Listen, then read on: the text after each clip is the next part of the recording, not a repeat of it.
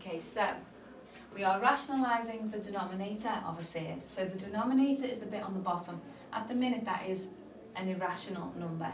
So we want to rationalise it. So this means we need to take whatever's on the bottom and we want to get rid of the surd. It doesn't matter about the top, it's just the bottom. We need to get rid of the surd. So if we multiply the bottom by root 7, then that will get rid of the surd, but we have to multiply the top and the bottom by the same thing because that is the equivalent of multiplying by 1. So to rationalise the denominator, we just multiply the top and the bottom by root 7. So 1 times root 7 on the top is root 7. Root 7 multiplied by itself is just 7. You can leave your final answer in this form, but be aware that that can also be written as a 7th of root 7. So this form or this form would be correct. Moving on to part B. Again, we want to rationalise the denominator, so we need to get rid of that root 2. So we're going to multiply the top and the bottom by root 2. If you've done this question by multiplying by 3 root 2, that's perfectly fine, that will also work.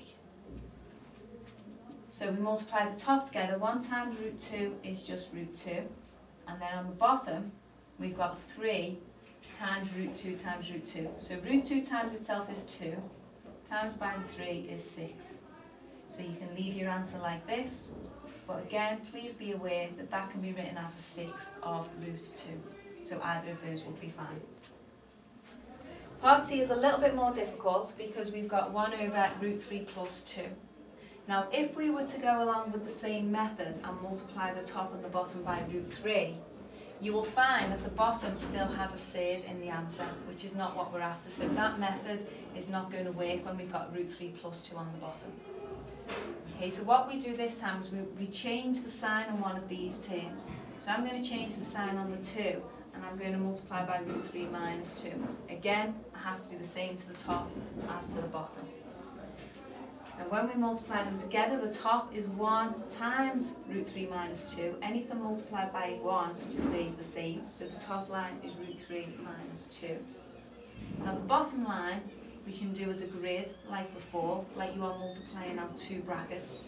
So I've got a root 3 plus 2 and a root 3 minus 2. Root 3 times by itself is 3. Here we've got 2 lots of root 3. We've got positive times a negative, which is negative, and again we've got 2 lots of root 3. Here we've got a negative times a positive, which is negative, and 2 times 2 is 4.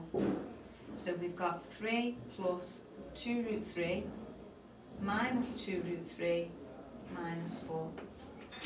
The 2 root 3 subtracts the 2 root 3 to give 0, so we are left with 3 minus 4, which is minus 1.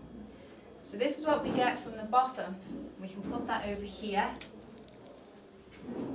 Now that is okay for the final answer, but if we wish to simplify it and make it look a little bit nicer, we've got 2 terms divided by minus 1. So we can take the first term divided by minus 1 and also the second term divided by minus 1.